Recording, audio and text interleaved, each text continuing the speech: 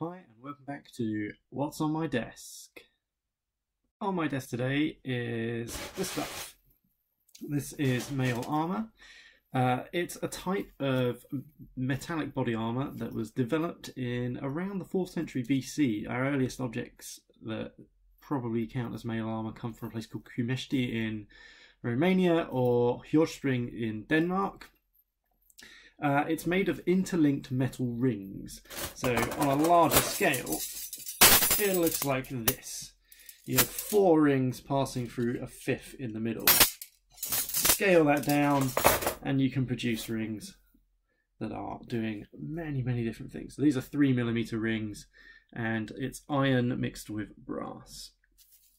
You can make mail to do almost any garment shape possible.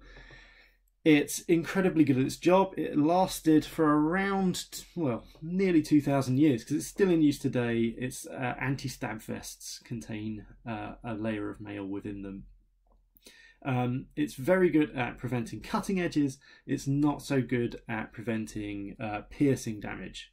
So things like needle bodkin arrows tend to pull the rings apart if they're not secured enough. So a lot of the mail that's on my desk at the moment is what we call butted mail. That's where the ends are just literally pushed together. However, most mail throughout history was riveted. So each of the rings has a tiny rivet that passes through an overlap and holds the rings shut. A mail coat, well, the average mail coat can have around 28,000 rings in it. Depending on the size of the rings. So for one of these little tiny 3mm mail shirts made in what's now India, they would contain sort of 220,000 rings.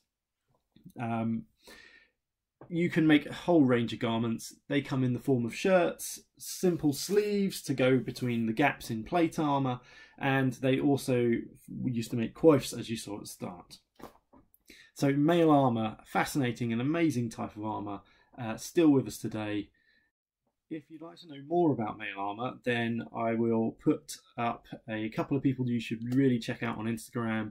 They are 2 of the best mail makers that I've seen, and they're really good at what they do, and they make some fascinating artefacts.